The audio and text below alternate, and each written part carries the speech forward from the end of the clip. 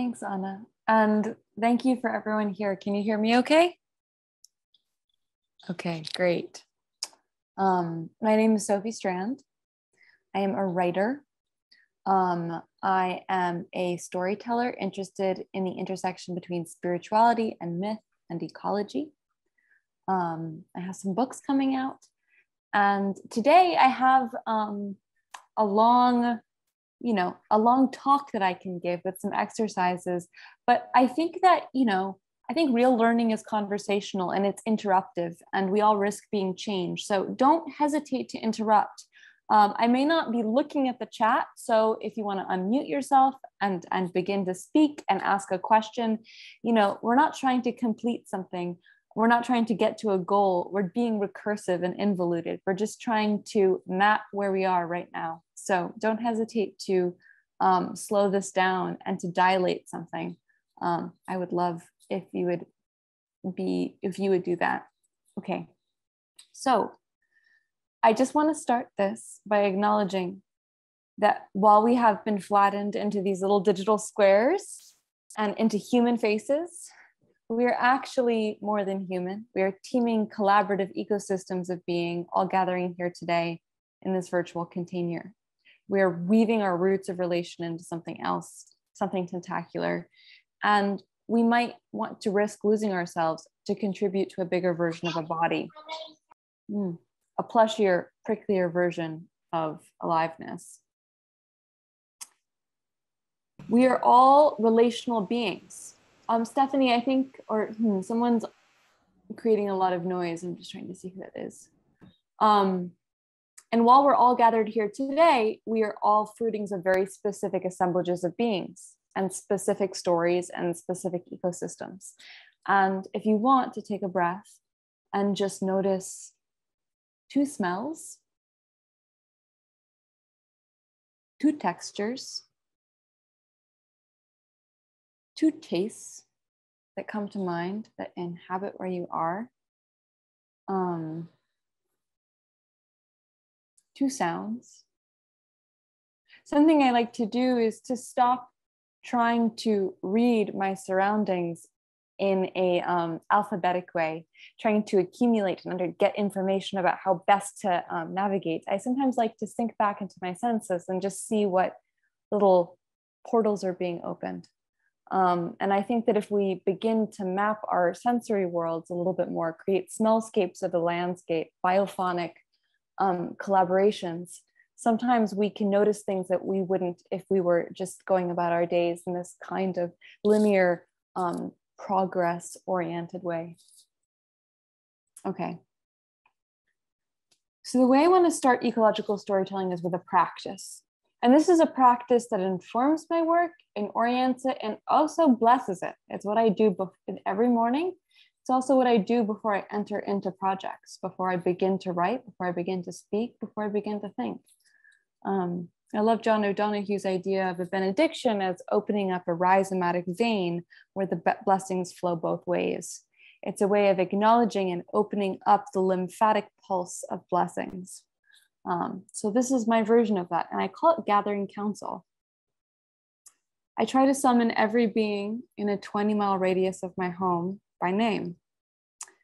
I'm not talking about taxonomical Linnaean classification, by whatever nickname, noise, phrase, color that denotes intimacy. I summon, for me personally, the limestone, the glacial moraine, the Munsee Lenape people of the Hudson Valley where I live, the pileated woodpecker, the mountain lion, the scarlet tanager and honey fungi, the Esopus creek and the woodchuck. And by the time I'm done, it can sometimes be an hour long, but there are no rules about this. Sometimes it's 10 minutes. It's just the beings that I'm feeling most connected to that day. And sometimes it's a whole polyphony of discordant, sometimes melodious, braiding voices and songs. By the end of it, I'm surrounded by a world of witnesses, a web work of my extended being and mind. The day begins with the acknowledgement that none of my decisions happen in a vacuum. They are inextricably born from and tied to many, many other species. And my decisions and my work and my storytelling henceforth will be made with the knowledge that I exist relationally. Everything I do is ecological. When I use the word ecological, I root back to the original etymology, Greek oikos, for household. I am not a noun on an empty page. I do nothing alone. I am a syntactical being, strung together by my metabolism and needs and desires to thousands of other beings. And together, we are all a household, a particular household with particular needs and particular stories that don't necessarily extend to other countries and other counties and other people. There's a very unique system that I'm a part of. And every choice I make capillaries out into that networked household of relationships.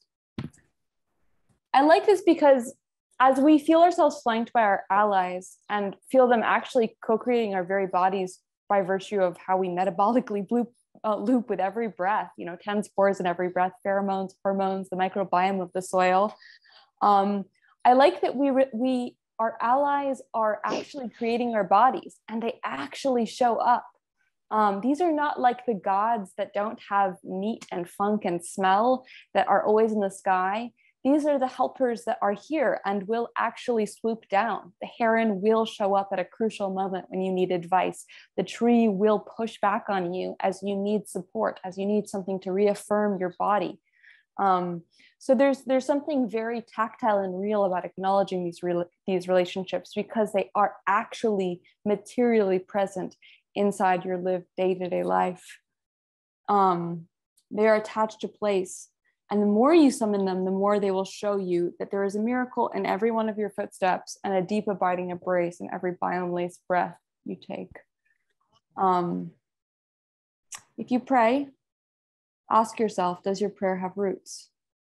Does your God sometimes grow fur? Do your holy words sprout leaves? Does your spirituality or your practice connect you into your situated ecosystem? Seek out new relationships to further flesh out this relational prayer if you want. Gather counsel as you would wildflowers. Pick the ones that show up brightly, insistently, and show you that they notice you just as much as you notice them. Gather counsel as you would pick up a few flat stones to skip across the river. Gather counsel as you would stars without your hands, held only as a flash of light in the prismatic blink of an open eye.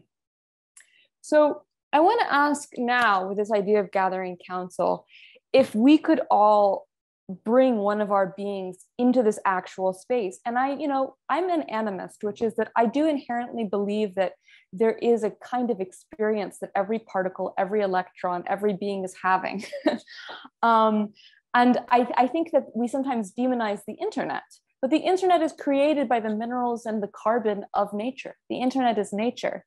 However, it might be important to help it sprout.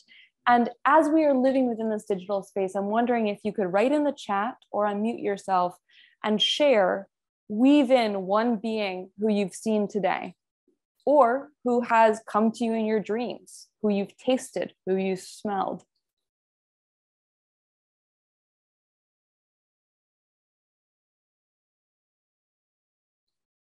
And if that's hard, and if that's not quite enough of a prompt, I also want to say that I've been thinking of quarantine as being a container for certain types of more than human experiences that wouldn't show up in the loud anthropogenic noise of daily life. Oh, we have cat in the woods, we have mud, we have eastern hemlock and crow and snowflakes. We had a huge blizzard here this morning and now there's blue sapphire sky. Natural gas, yeah, rose, maple who stands outside my window, silkworm cocoon, my neighbor's tree, cormorant, nuthatch, heron, hummingbird, the kind who turns pink when they drink. I love hummingbirds because they almost seem to spend matter. They're this amazing way where you can immediately see how matter like flows through a doorway, that we're all silhouettes from moving matter. We're patterns more than we are concrete individuals. Okay, an amazing bird in Sri Lanka that I don't know the name of, bright blue streak, rhododendron. I'm gonna bring the seagulls, who I've decided are actually some of the most agile flyers. I live by a river and I watch them every day. And I've been thinking that they have a lot to teach us in this moment of climatological change and social chaos and war about adaptive movement, about not planning, but immediately improvising our flight and our dance work with the wind as it comes. That if we watch them, we might learn something about intellectual and physical flexibility and spontaneous improvisation. Earth, Gaia. Okay, so I want to know if anybody has a story about a more than human mentorship. Because, you know, I think that we've outsourced our intuition for a really long time to human gurus and teachers. But the truth is that in many different cultures for many thousands of years, it was known that animals and fungi and insects and plants might provide very serious dreams and mentorship. I mean, personally, at the start of quarantine, I had woodchucks start showing up in my life, and I didn't think they were sexy enough to be a teacher. I didn't know that they would have information for me, and yet they showed up so insistently and so loudly.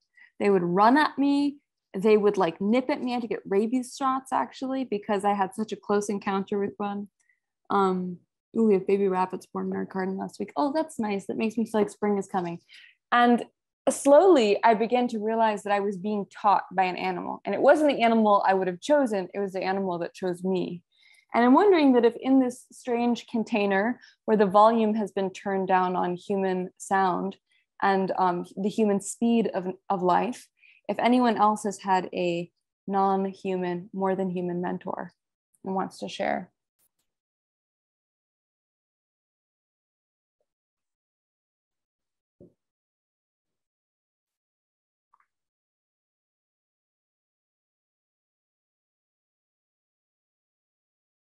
Okay.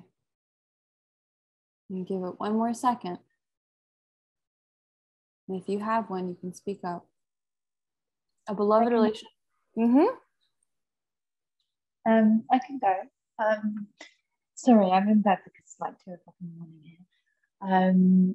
But I have been learning a lot about my work in campaigning through trees, and actually started more intellectually than kind of feeling it. Because I live in London and we have trees, but it's not natural to connect with nature like I'm a city girl. But I read a book about the hidden life of trees,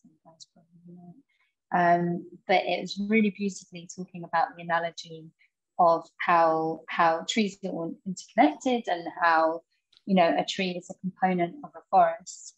And not its own individual thing, and what we can learn from that. And basically that just sparked me off on a whole journey of wanting to know how trees communicate with one another. And I used a lot of the reflections about trees and the things that I'd learned in my work in campaigning with humans. So it's been a really crazy journey that has led me to this point. Thanks. Yeah, I think trees and mycorrhizal fungi have a lot to teach us about how a self flows well past a species and well past a self, and how that supracellular state, which is what they call it when nuclei actually move through cells, they don't have closed cells, their cells are open, so nuclei and energy and minerals can flow through. How perhaps opening ourselves up to a supracellular state, into a much more porous interrogative relationship with all of the beings around us, might make us more interesting activists and writers and thinkers, because suddenly our ideas aren't unfortunately constrained to what I call the narrative dysbiosis of colonial capitalism. I oftentimes think of the narrative scarcity we experience as being a little bit like our antibiotic culture, which is that we think we can clean everything up. We think that everything is a process of purification or negation. And even our conservation attempts are about managing ecosystems, about maintaining the fiction of a climactic ecosystem. Even though the fact that ecosystems are always changing, trees are migrating, fungi are coming with them, things are always in process. And our antibiotic culture is also focused on our guts, that we think that we can kill off all the pathogens again and again and kill off all the good bacteria and create a healthy ecosystem. But what really happens is that we leave this barren, ravaged gut with too much cultural gut biome real estate. And so that a monologuing narrative pathogen can take over, like patriarchal capitalism, because it doesn't have enough stuff to keep it in check. And the issue is that we can't kill the stuff off with a fungicide. We can't go in and continue the same deranged thinking of extraction and purification. We have to take a probiotic. We have to add in more stories. And so I think thinking with other species in spaces where other species usually aren't allowed is a way of adding a probiotic to an antibiotic culture. That we can practice a kind of kaleidoscopic empathy in these moments where we, like I sometimes have said, like, okay, if you're going to clear cut a forest, what if you had to do a year-long inventory of its effect on every single species in the forest? And then you had to gather a council where people represented every being. And everyone went through how those beings would be affected. And everyone went through the experience of how of what it would be like to have that forest cut down. And then at the end, the loggers could decide to go in and cut it down. I mean, this is totally fictional and it's a very precious idea, but I wish that we had that kind of patience and that kind of empathic muscularity. And I think it's something that we can embody in our own lives and hope that it in some way resonates with other people. Okay, someone else added rocky beaches of Nova Scotia, always changing. Yeah, I've always wanted to go to Nova Scotia. My parents almost moved there. Okay. I thought of I adopted a dog during the pandemic, a puppy, and I had never like really interacted or been with a dog that was like aggressive and really to other people, really like very protective of my family. But I would trust this dog is incredibly loving and like the perfect family dog. So it's this like experience with this other way of being, where being like incredibly protective outside and like having a really hard boundary and then incredibly soft on the inside. And that's just been an interesting thing to witness and learn from. I thought of that in response to your question. I like that. Yeah. I mean, I think as a trauma survivor, I didn't trust human beings afterwards. I was a small child, but I did trust animals and plants. And I think that there are the world that extends beyond the human is, it's not good or bad. It's just a lot more. And there's a lot more place for you to land with all of your shit. And sometimes I like to offer to people that, we're so extractive that we never think that we could be the medicine. And what would it look like if you thought of yourself as like an acupuncture needle in the land or in the web of relations, that you're actually with your footstep activating miles and miles of mycelial fungi, you're sending messages. The land is calling you in. And so I think that these relations, if we flip the paradigm a little bit, we can think of ourselves as being medicinal too in these relationships, and pay attention to where our ecological niche might be. And I think the way we tap into this intuition is not intellectual. So really paying attention to the smells and the touches, the shades of light, the gradients and temperature that we feel ourselves drawn to. And this doesn't happen fast. All of this stuff is phototropically slow. Like it's like a plant slowly orienting towards the sun in an adjacent possible. Like you have to just really slow down so that you can begin to take in stories and information that don't come to you as language. I mean, in the conversation that I had earlier this morning with Bio was talking about how language is probably not an inherently human faculty. It's more a territory that we're inside of and that we can be a channel for. And I think that those languages are sometimes pheromones and their scents and their heart feelings. And that sometimes the best stories come to us as a somatic intuition. And we might need to learn how to be better readers. Yeah, which I think kind of brings me to the most important aspect of ecological storytelling is actually not active. It's not about telling stories. Like I'll go through a list of ways we can actually write ecological stories in a second. because I do think that's a very interesting exercise.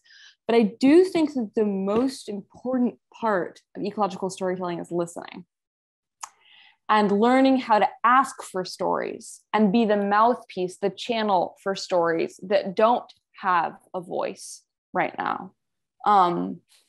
Who here has read Wolfram von Eschenbach's Parsifal? Has anyone? Or has read any of the Grail stories? Okay. I was a medievalist in college, so I get a little nerdy about these things. I loved Arthurian myths, and then I went way deeper. So this is one of, oh, Maria. Hello.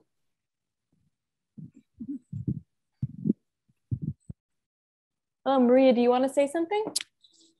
Hi, I just jumped in. I don't know where you're at. Sorry, I was in another session that was going a little long. Oh, it's okay. I'm going to go back to the Grail. Well, one of the most famous Arthurian legends is of the Grail, the Holy Grail, which is kind of like this magical object that orients the quest. That's like a magnet that creates narrative propulsion in these romance stories. It takes the hero and throws them into the forest and throws them into this very individualistic, penetrative, Darwinian thrust. And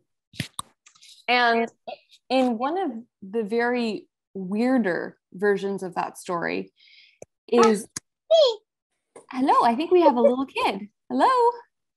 No. Oh, nope. And his name is Parsifal. And as he goes out on his quest, he unfortunately follows the rules of being a knight, the chivalric rules, too closely. And when he's following the rules, the human rules inside a much more than human world, because he enters the forest into like these theriomorphic animal gods, people with gems for heads. He very much exits the human world, and yet he's still very much devoted to human rules. And this does not serve him well in his search for the Grail, because the Grail is outside the boundaries of the city, outside the boundaries of the human.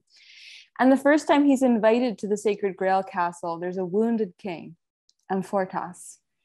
And instead of slowing down and assessing the situation, Parsifal kind of blindly goes through the whole experience as this blundering hero, and he gets thrown out. And it isn't until the very end of the story, and his second return to the Grail castle, that he realizes that the way to get the Grail is to abandon the hero's journey and to turn to the wounded king and to say, "What ails thee?" And for me, the way out of a monologic story is by asking for another story. And the way out of our narratively impoverished culture is by learning to ask and listen for other stories. We've created quite a lot of pain, and it might be important to actually turn up the volume on that agony. I mean, I sometimes say to people, people always ask me, what is eco-awakening? How can I become eco-awake? How can I become more environmentally aware? I want to say, this is not a pleasurable thing. It's not a bad thing, but it's not an easy thing. It's like when your leg has been asleep and it prickles back awake, and it is painful. Every time we've shot an arrow, it's ended up in our own breast by virtue of the web of relations that we are part of but ignore. And when you really start waking up to all of those different voices and how much pain you've caused, you're going to feel a lot of agony. But I do think that these moments of pressure, these moments of pain, can have information for us about what needs our attention.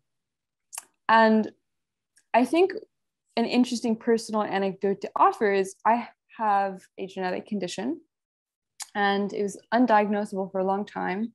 And during that time, I was very in love with fungi for many years, amateur mycophile. And I was finally diagnosed with a connective tissue disease right at the moment that I realized that fungi are the connective tissue of the soil and of ecosystems.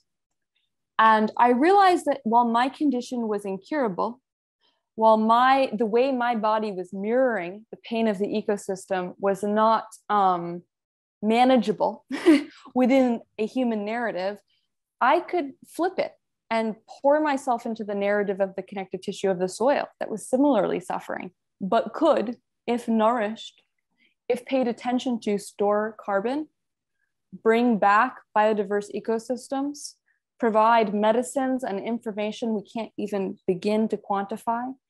And so something I want to offer to people is, where do your personal woundings, psychological, traumatic, personal, physical, where do they show you the shape of something else?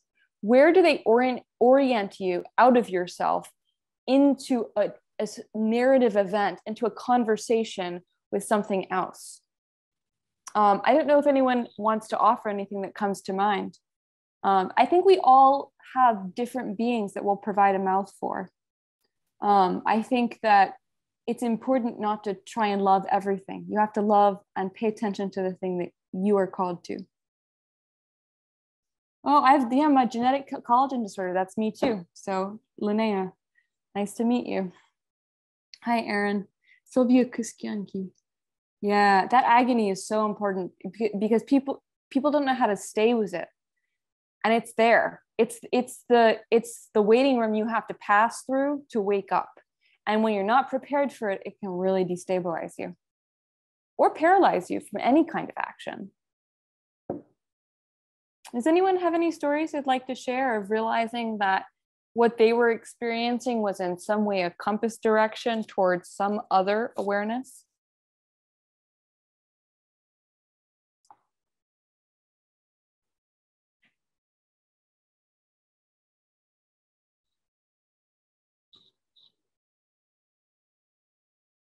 I mean, I can tell a little of my story. I feel I talked in the last session too, so I'm aware of that. But I am the mother of a stillborn son who died at 40 weeks, 3.5 years ago, Raphael. That experience, even though it's very different than having a degenerative illness or a disability in some ways, it definitely has opened up a lot of different ways of seeing and being in the world, and especially like for the times that we are living in. And so I had been told that I could never have children, and then a year later I got pregnant, and so there's a lot like behind it too. It's not just like this, I think that's the depth of our stories and the multi-layered nature of the narrative.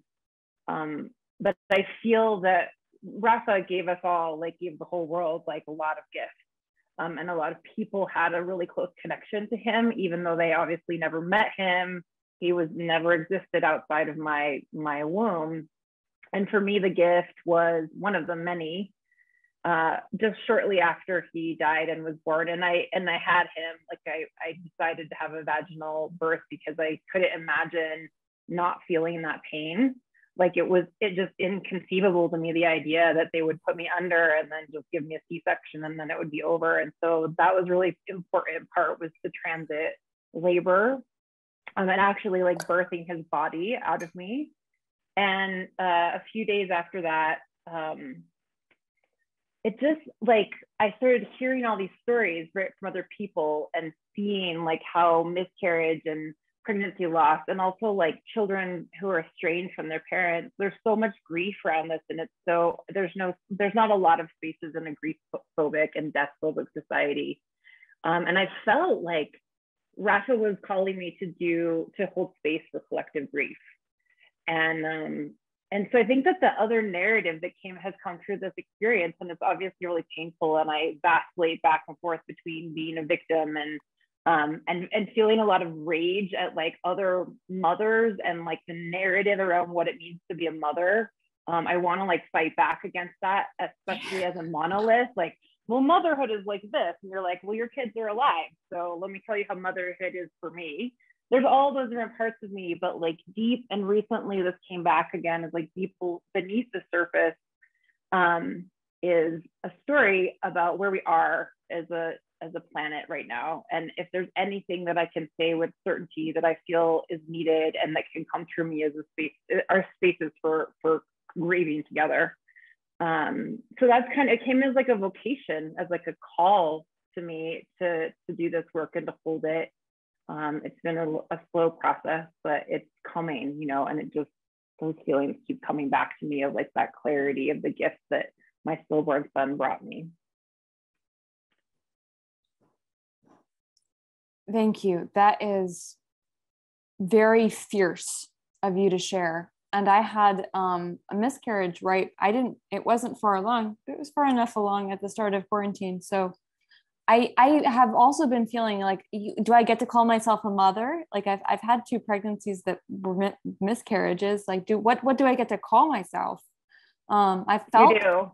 Yeah, I felt something in me. I felt myself become more than one person.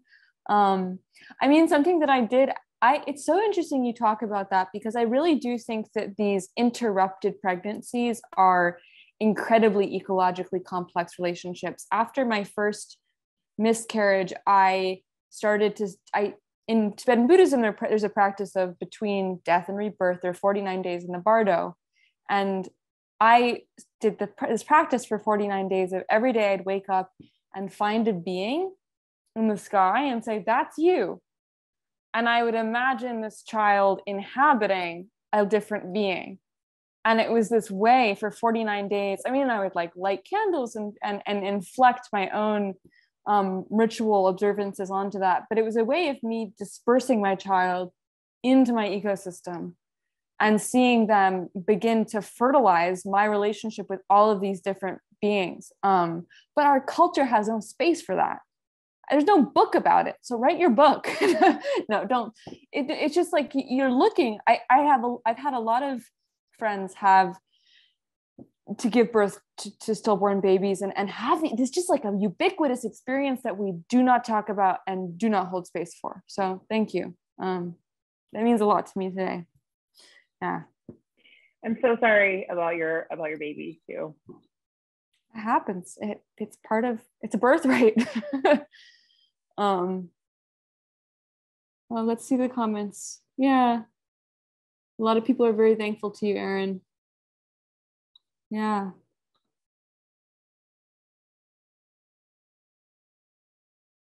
Yeah, we do not have a lot of information about how to die and how death is actually the moment when aliveness pours over from individual aliveness into quite a lot more aliveness. This deer died, speaking of ecological storytelling, this deer was hit by a car near my house when I was growing up, and it was hot summer. And I would sit with it every day. I was like very upset by the experience. And what I watched is that it was like one life was suddenly a billion lives. That there were maggots, there were flies, there were little beings coming and eating it, there were insects. And I recently was reading about how there are these carrion beetles that the way they mate is by finding a dead mouse. Like once one of them finds a dead mouse, a carrion beetle comes and then he puts his little hind legs in the air and he does a little dance and he lets go of these pheromones. Lady carrion beetle comes, and then they use the mouse as their mating ground. They mate on it, and then they carry it and they bury it, and they lay their babies inside of the mouse, so that the mouse is the womb of their babies who wake up and then have food to eat. So death is the womb of life. And because I love fungi and rot so much, rot is the womb of life. And when we don't let things rot, when we don't let ourselves rot, we create real issues. The fossil fuels that are running our country today are the product of a period of time when they're in the Cambrian era, when there was an explosion of woody matter and no fungi developed to break it down. And it actually created a climatological cooling event. It was like a climate crisis. And it killed it was an extinction event. It killed beings, and it created the compacted, undigested matter that is the fossil fuels that is running global warming today. So I think about when we don't let things rot, when we don't learn how to digest and eat our own shit, like oyster mushrooms. I always say, teach me how to eat my own shit to oyster mushrooms.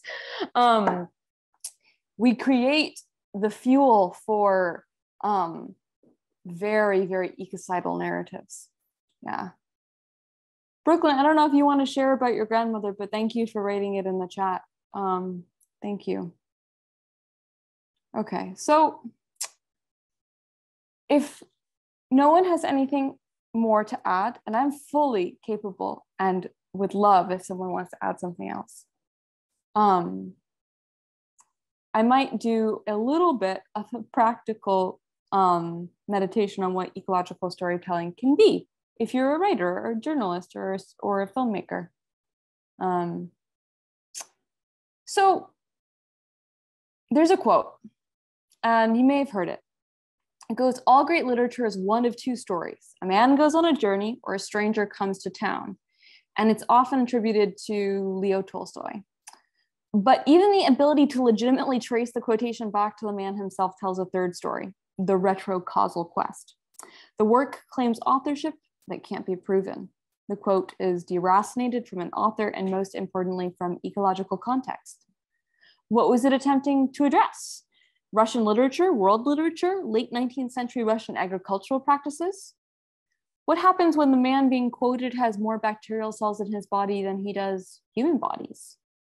What happens when a town comes to a man, when a journey goes on a story, when a stranger comes into a body?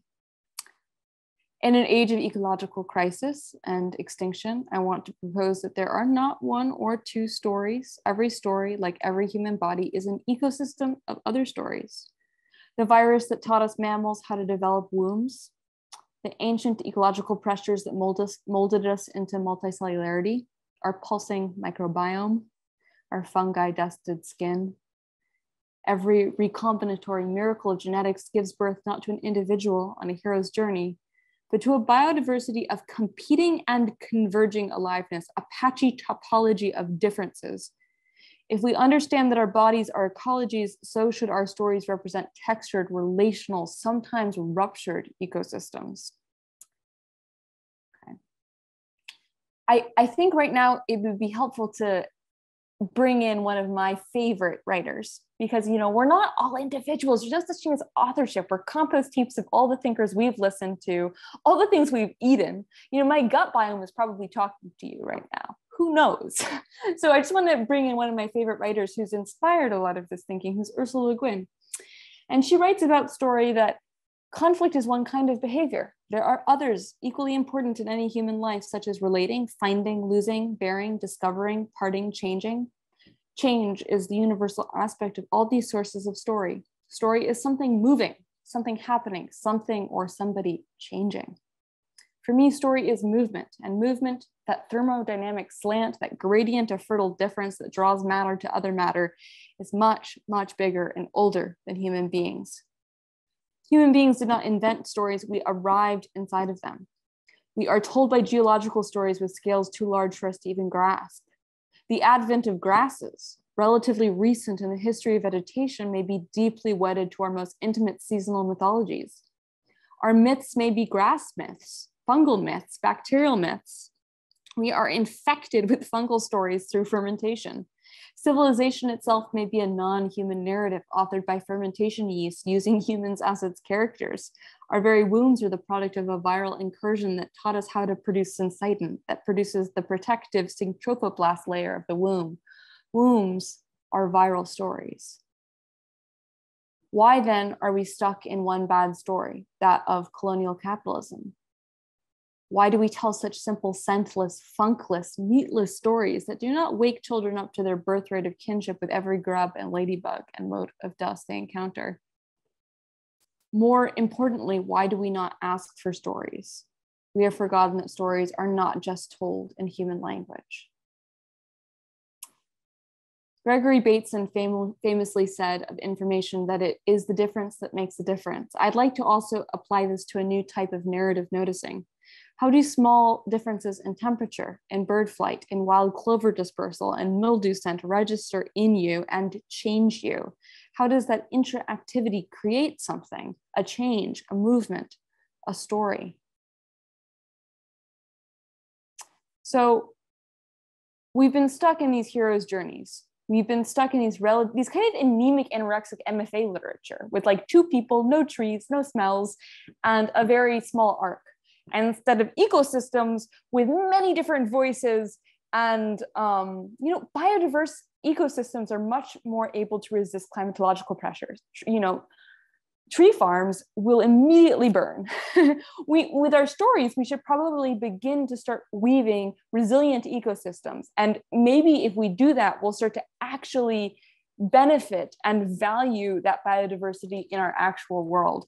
If we're always telling these kind of like tree farm heroes journey experiences, we're probably going to act like that in our day-to-day life. So I kind of want to offer some more narrative forms and think about like, so here's one of my issues. Like I know the overstory was a lot of people's first ecological thing, but I would argue that the overstory is trees as humans and women as fetishized saints or sex objects. And that while you can have a story that's about ecological concerns, it can still be a deeply human story. And that the more interesting thing to do is to take humans and to pour them into ecological forms.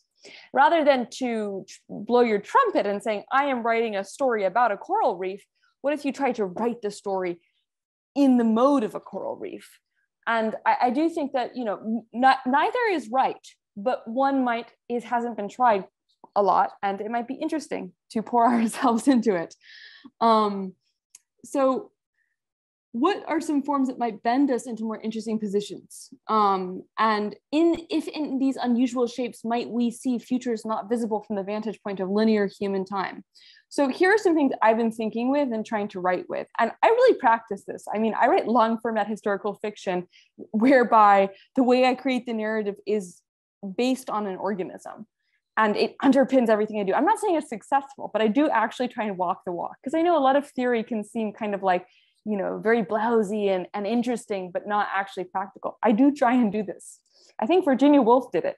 I think Virginia Woolf is one of the most fungal writers I've ever read. Everything bleeds into everything. Everything is in a supercellular state with Virginia Woolf. So I think with fungi a lot.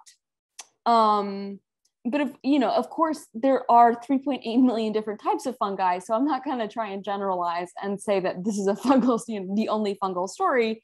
You know, there are 3.8 million different fungal stories. So it's important for us to always be acknowledging those differences. But there are some different narratives that they give us. One is mycorrhizal fungi that 500 million years ago taught plants how to have root systems after they left the water. You know, when plants first left the water, they were like puddles or tumbleweeds. And the really interesting thing about fungi is they already had rhizomatic behavior in the soil, and they reached up and they taught plants how to come down into situated ecological relationship. And they extended the radius of the plant's ability to access minerals and food. And even to this day, even now that I have read Sylvia Lindstedt's work, she's wonderful, we're connected, yeah. Even now to this day, 90% of plants are completely dependent on mycorrhizal fungi. And I think it would be really interesting. What does it mean to look at a mycorrhizal network when creating an ecosystem of characters? What if the main character of a story was interstitial rather than individual, the living connective tissue between events and places and beings, rather than a hero or a discrete person? What if your main character was a relationship, a connective tissue? Or what if all of your characters were from the same underground mycelium? What if all of your characters were the same person? There are all sorts of interesting ways we can play with this. There's, you know, lichen is also, you know, lichen is a holobind. It's a collection of different beings creating another being, which is what we are actually, with more bacterial cells in our body than human cells.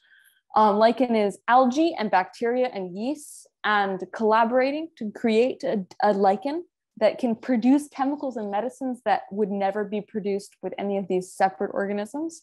And for me, real love stories might be lichenized. You know, what would it mean to pour Romeo and Juliet into a lichen form? Perhaps if we did that, it would not be a tragedy. What happens when we pour our famous tragedies into more interesting shapes? Do they change? That's something I'm really interested in right now, is like, we think of certain narratives as being inevitable. One of them that I'm interested in is, we think of the story of Jesus as being foretold and happening and ending on the cross. But what if we had poured that story into a more interesting, more than human shape? So I'm always interested in the kind of healing that is through shape shifting. You know, when we look at older myths, my favorite is the story of the bard Taliesin and then Merlin, which is, I was a salmon, I was a loaf of bread, I was a piece of grass, I was a bear. That to become a storyteller, to become a prophet, you have to inhabit these other shapes and learn how to take them. And I think that it's interesting when you're thinking about writing a story to see how it would look in different shapes. You want to write a love story? Well, how would it look like in a gregarity of swarming locusts? How would it happen if you put it inside the behavior where crickets go through this morphological change and become very social and then become a plague and eat crops and swarm and devastate landscapes? What if you poured a love story into that? What if you poured a love story into a butterfly, a caterpillar who, when it goes into the chrysalis, melts, completely melts, and yet when it reconstitutes on the other side, retains memories of being a caterpillar, retains scent memories that it associates with bad experiences? What does it mean to think about something being melted and its mind actually being destroyed and then being reconstituted? I get very excited, obviously, because there's so many beings in our world, and there's so many better stories. Sorry, I clicked a button by accident. Here we go. Yeah. One that I think about a lot is mycoheterotrophy, which is when a plant stops photosynthesizing and completely parasitically attaches to a fungi below ground and gets all of its food from the fungi. And in our very anthropocentric narratives, we say that this never benefits the fungi, that the fungi couldn't enjoy this, that this, but we're only using quantitative analysis. And I actually think that mycoheterotrophy can be a really helpful frame for disability narratives, for chronic and terminal illness narratives. Many believe there is something qualitative and mysterious happening between the two that queers our idea of a transactional relationship. What could a relationship look like between characters that was based on mycoheterotrophy? What if a character was mycoheterotroph with a landscape or with another person? We have very simplistic pop psychology ideas of codependence, but if we actually look at nature, everything is pretty goddamn codependent. And it might be interesting to think about how to do that better. So we can also take psychology and pour it into more interesting shapes. Whenever I have an abstract idea, I want to ask where its roots are. Where does it keep its brain, if its brains or its root system? So whenever you tell me something is good, is bad, is toxic, I'm like, okay, how is it toxic to the ecosystem? Explain it to me. Explain me its scent, its funk. Yeah. Let's see. Yeah, there's some other plots I've been thinking about. I've been thinking about cell apoptosis, when cells have self-programmed death. I've been thinking about invasive species a lot, and how actually invasive species have been problematized in conservation efforts in a way that is really simplistic and harmful to ecosystems ultimately. Every species has at some point been an invasive species, and sometimes they come in on timescales that are so much wider than the human and are doing ecological management we can't understand. That they come in as the nursemaids to climatological pressures we've caused.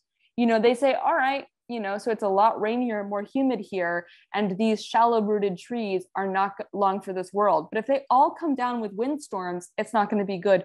What if we, as mustard greens, as an invasive species, killed off slowly in a managed way these trees that are no longer ecologically adapted to this place and created more space for novelty? So I think that it's interesting when we're using ecological storytelling is also using it as like a conservation model, of a way of expanding our scalar view of ecosystems. Humans are the ultimate invasive species. Not really. I think the human is a virus thing, or human is the invasive. Well, everything's an invasive species.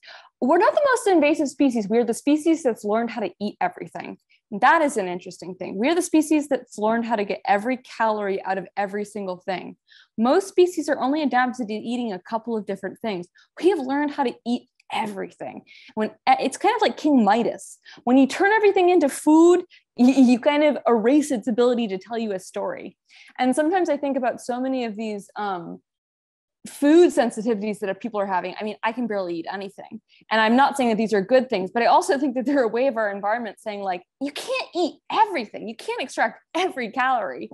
Yeah, it depends which humans. Capitalism is, here's the thing. I don't even want to call capitalism an invasive species. I want to call it a monologuing pathogen in a ravaged gut. I want to call it, a yeast, a candida.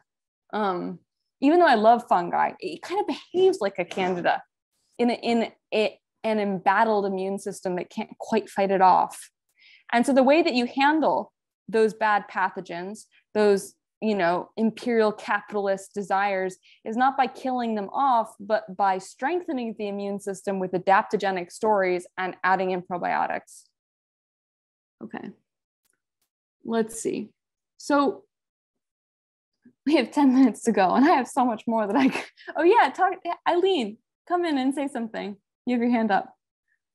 Hey, I just thought I find myself musing a lot of like, how can we practice this more day to day? How can we be, there's metaphor, but there's also, like so much around language. And this, I was just thinking how there's so much capitalistic language, or like equating like nature to goods. And like, there's so much energy pulling nature that way, or, the natural world, all other beings, like into this mindset of like quantitative extraction. And just like I'm feeling myself pulled to be an agent of the inverse, or like, how can we bring the ecological language, metaphor, storytelling, and like convert practices, like the systematized things, into that language, and like what will that do? And I'm just trying to like name for myself in my mind like moments when that might arise and when I could practice that. So thank you for inspiring this. I love that. Yeah. I think Adrienne Marie Brown has done such a great job of saying like, look, these are forms we can apply to activism. Like there are translations that are possible that we can do in our practice. I'm a writer. So the translation I've done is, how do I apply this to my writing? How do I root my writing in an actual place? But I think that there are people, farmers have a very practical understanding of this. There are translations where the distance is, it's like from one dialect of French to another dialect of French. But then there are ones where the gulf is almost insurmountable. It's like when we get Old Greek on Crete and we don't even have anything to base it on. We can't even decipher it. And I think sometimes with systems, it's about saying, can this system be translated, or must it be digested from the outside by Ivy? And I think sometimes things don't want to be translated. They need to be digested. Sometimes you got to put an oyster mushroom on them and see if it can learn how to eat shit. So sometimes it's not translation. I think sometimes it's metabolically breaking it down, at least in my own life. Yeah, good point. Does anyone else have anything they want to share on that note, on that long stream of information I shared?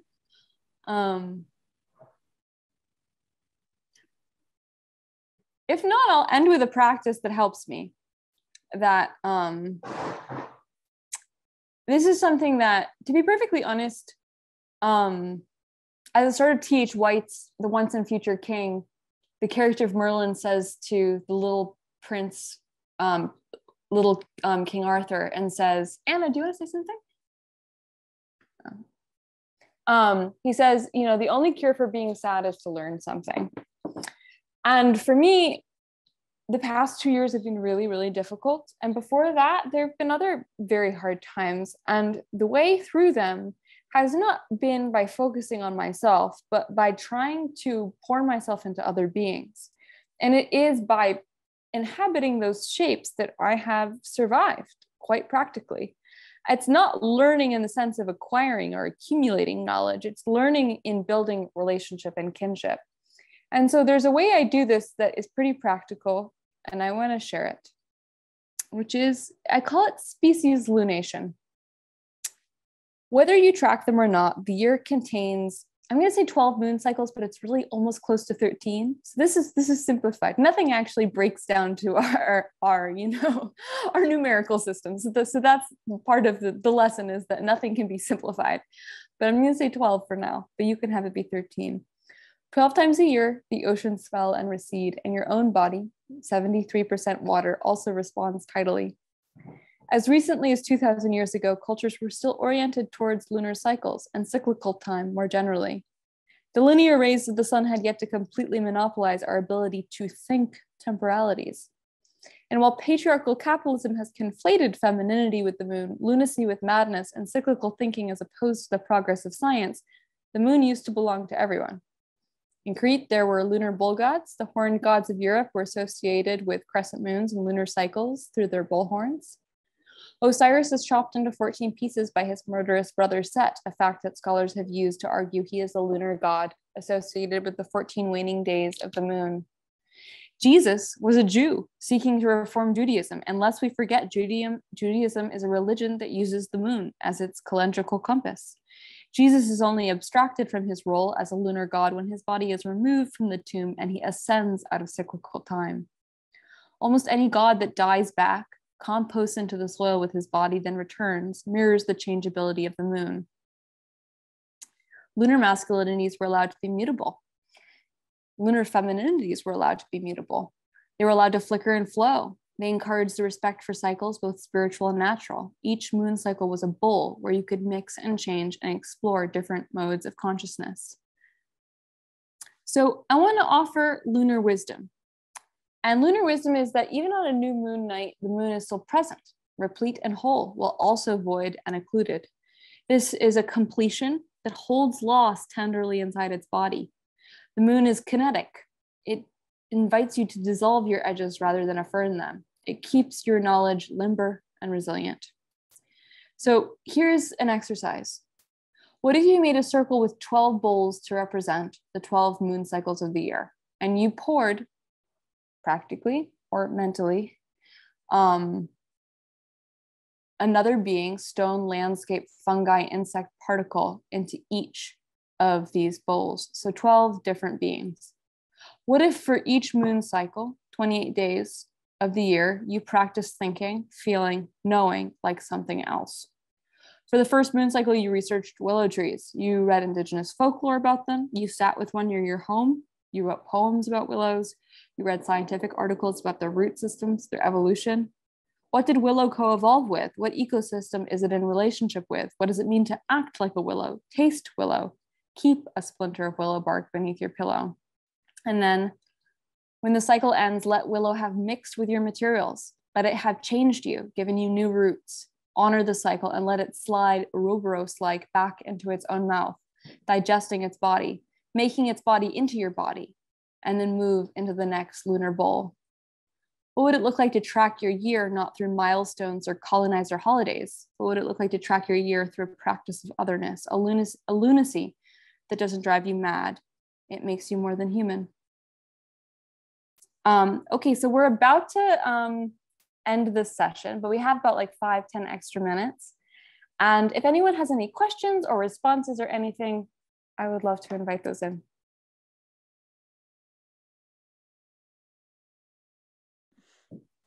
I would actually love, thank you so much. That was just a beautiful hour, and everybody who participated and shared something, but especially you, Sophie, that was, it did a lot of good to my mind and soul. Thank you so much. Thank you. I was wondering if we could, I already shared that question in the chat. It would be just amazing to know what your favorite stories are, or what some books you would recommend are, because sometimes I don't know where to start or what next book to grab onto. So I would love to have some insights. Tips. So here are some nonfiction books that I think are really crucial, amazing. They're not more than nonfiction, but they're great ways of looking. So the human drops away very quickly in these stories, and I think they're good to read. And so I have so many recommendations, but these are just some of them very quickly. Of course, Sand Talk by Tyson Yunkaporta is also, I also think is what an amazing book about storytelling and myth.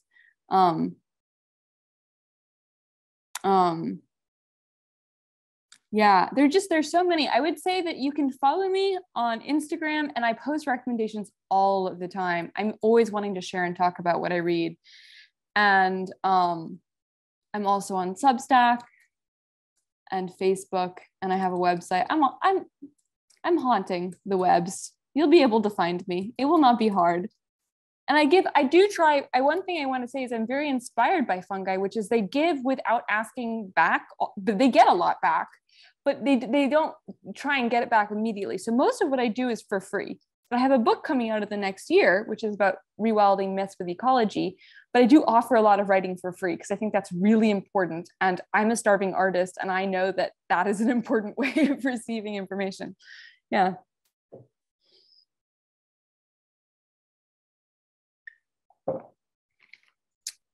Thank you so much. Does anyone else want to offer? Oh, yeah.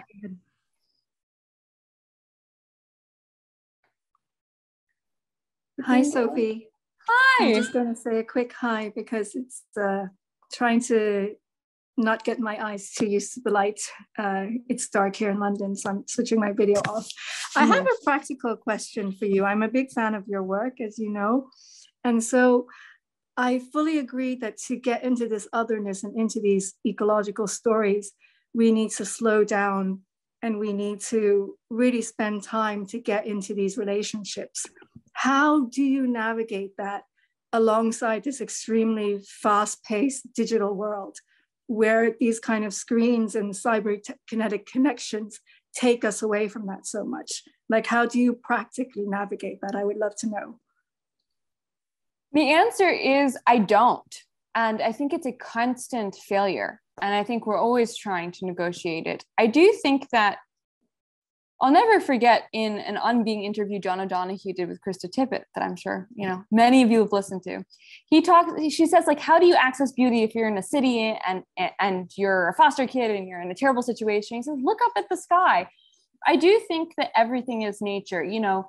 I used to give tarot readings, and when people were obviously working all the time, like a single mom, telling people to carve out time for self-pleasure and care in their life was like pretty like not the right thing to say. And as someone who is sick and works full-time, like I get that that's like not the thing to say. So in terms of giving people practices and telling them how to do this, when you're sitting on the toilet bowl, notice the dust particles in the air. When you cook, notice the smells. Maybe take a moment before you go to sleep and just feel all of the sense, like the touch receptors in your hands over your face. You are, there's no divide between mind and matter. Like you are a landscape. You don't need to go to a landscape. You can be the landscape. And oftentimes we don't have the privilege to be able to go seek out somewhere beautiful. Sometimes it's just that little piece of blue sky through our bathroom window. Yeah. Sometimes it's the stink of garbage. So I actually think it's about melting our ideas of what counts as awareness. I don't know if that's a good answer. Yeah. We grasp at those slender splinters of sensory information.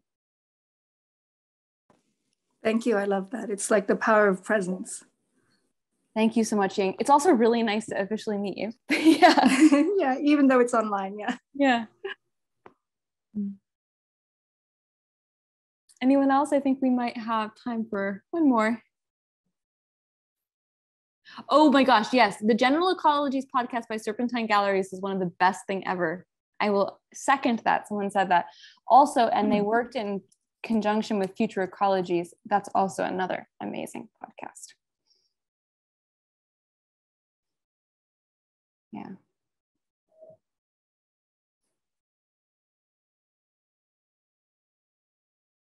This has been beautiful. Thank you so much. Thank you, everyone.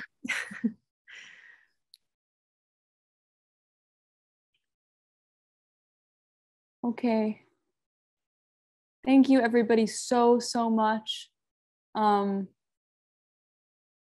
I will bring you with me into the rest of my day. We've all sedimented into each other. Sometimes I think like, you know, we're not together, but maybe like a photon of light that's moving from that window bounces through like the computer screen, activates all of these different things, and does in fact haptically touch into your eye.